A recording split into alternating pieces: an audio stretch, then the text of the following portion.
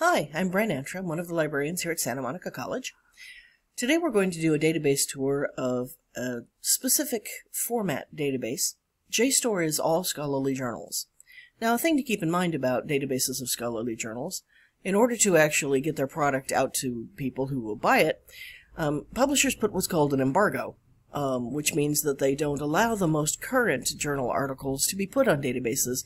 This requires researchers to actually be members of their associations and pay for their products, which of course pays for the research, so that makes sense.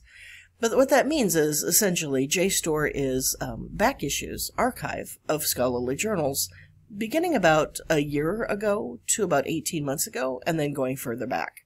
So use this database in conjunction with other databases to get a diverse array of resources for your best research.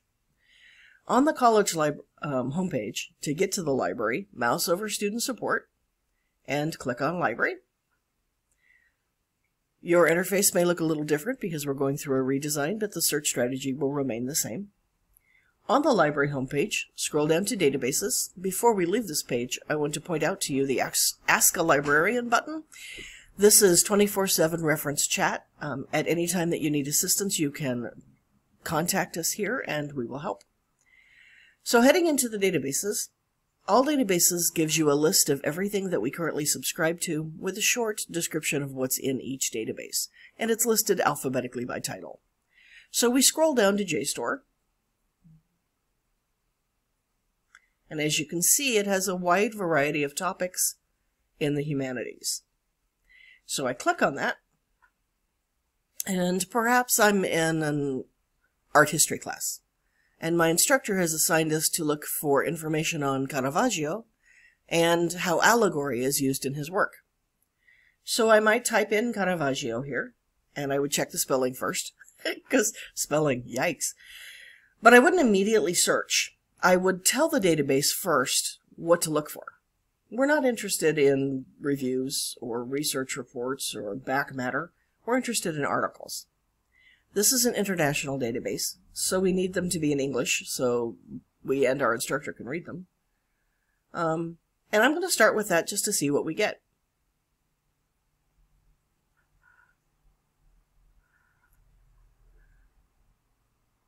Now we get over 1,900 articles, which is a few too many, so I want to search within these results for allegory.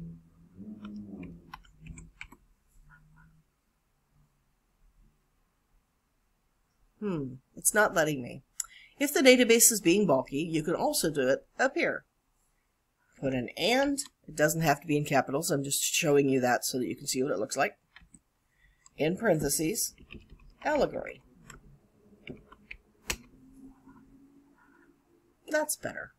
It cut out about 600 articles, but it's still a few too many. And it's given me book chapters now. So I'm going to head over to the left-hand side, and I'm going to say I only want journal articles. Now at this point, I can go down, I can give it a publication date. If your topic is law or technology or medicine, something that changes rapidly, you'll want to go maybe 3 to 5 years. If you're looking for something that a broader perspective is fine, like philosophy or music, history or literature, art, you can go back a little further and still find really good stuff. So I'm going to limit my search to the last 15 years.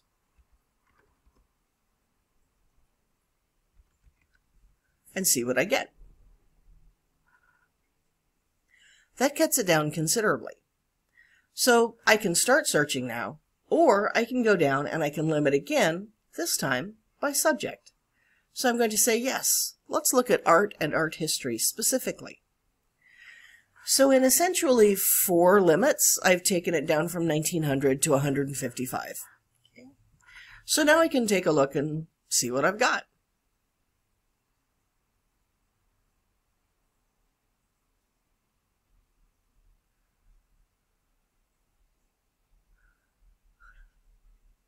Okay, so I'm going to take a look and pick one of these. Let's look for this. I have an option before I even click on it. I can download it, I can save it, or I can cite it. I actually recommend taking a look at the first page of the article before I cite it, because most journal articles you'll want to use a DOI, and if the article has a DOI, you might have to look on the first page to find it. A DOI is a digital object identifier. DOIs are specific to articles, where URLs are specific to databases. So, if I want to download this, I can read it. That's the only way I can read it all at once, because when you click on the title, it only gives you one page at a time.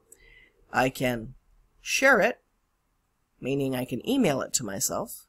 Be careful if you email it to yourself, because this calls on internally installed email software. So if you're using someone else's device, or if you're sharing a device with someone, this may bring up their email instead of yours.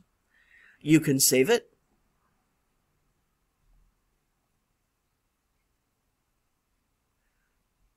And you can cite it right over here on the left.